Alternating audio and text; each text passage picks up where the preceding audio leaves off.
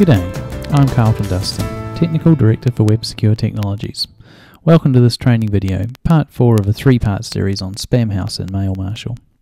The first 3 parts of this series can be found on a technical blog at www.websecure.com.au/blog. Just click on the Spamhaus category on the left-hand side of the blog. You can see here the first post covered the history of who Spamhaus are, the second, how they happened into the Australian marketplace, and in my last post, Voodoo Rubber Chicken Magic, I explain why WebSecure recommends Spamhaus over any other available RBL service. Today, we're going to look at how to correctly configure Spamhaus inside MailMarshal. But before we get started, I should list the 3 things I'll be using. If you're following this video to set up your own MailMarshal, then you will need these 3 things: your Spamhaus private DNS feed URL, your Spamhaus XML file, and your SURBLs XML file. All 3 should have been emailed to you from WebSecure support. Now, let's get started. The first thing we'll do is set up our MailMarshal receiver rule for Spamhaus using the private DNS feed we've been given. This will drop up to 85% of all the spam before we waste money downloading it. Step 1 is to update my Spamhaus RBL settings with the new private DNS feed URL I was given. Expand policy elements and click on Reputation Services at the very bottom. You'll see here I've already got a Spamhaus entry, and so should you. This is a factory default. If you don't, you can click on New Reputation Service up here. I'll open mine, and you'll see in here it's very simple. There are only 2 tabs, and one of them is simply the description. So in the tab they call Generic, I'm going to paste the URL DNS feed that I was given,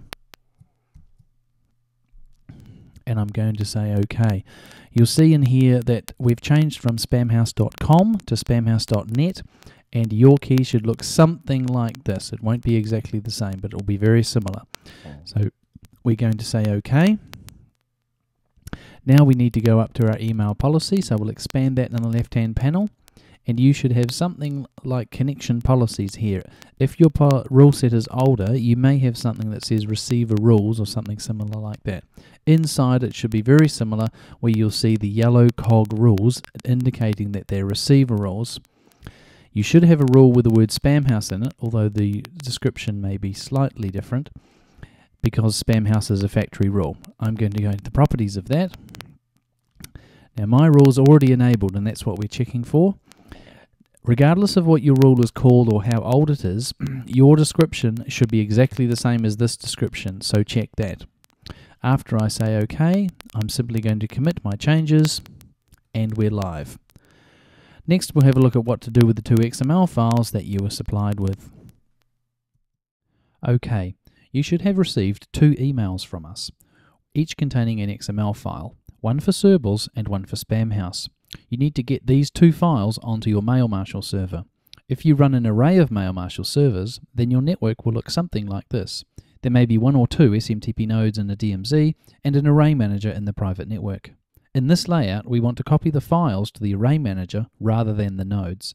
The array manager will automatically upload them to the nodes. On your server, copy the XMLs into the MailMarshal config folder. I've copied mine here. Here's my SURBLs XML, here's my Spam Sensor XML. Once they're in this folder, MailMarshal can find them and use them in a rule. In my configurator, I'm going to go to Email Policy, Spam and Junk Mail. The 2 rules that I'm interested in are URL Sensor by Domain and URL Sensor by IP address. I've labelled my domain rule SURBLs and my Spamhaus rule IP address just for clarity for the training. I'm going to go into the properties of the by domain, or the SURBLs one, and I'm going to click on the link where it says and where message is categorized as. Clicking on this link will bring up all available XMLs that MailMarshal can use. I'm going to go down to the bottom, S, and I'm going to uncheck the old XML and check my SURBLs new XML here and say OK. Then I'm going to go to the IP address sensor and do the same thing. Clicking on the link where message is categorized as, browse to the bottom, find the old IP address, then find the new Spamhaus sensor XML and select that instead, replacing the old one, saying OK. Then I'm going to commit my changes, and we're done.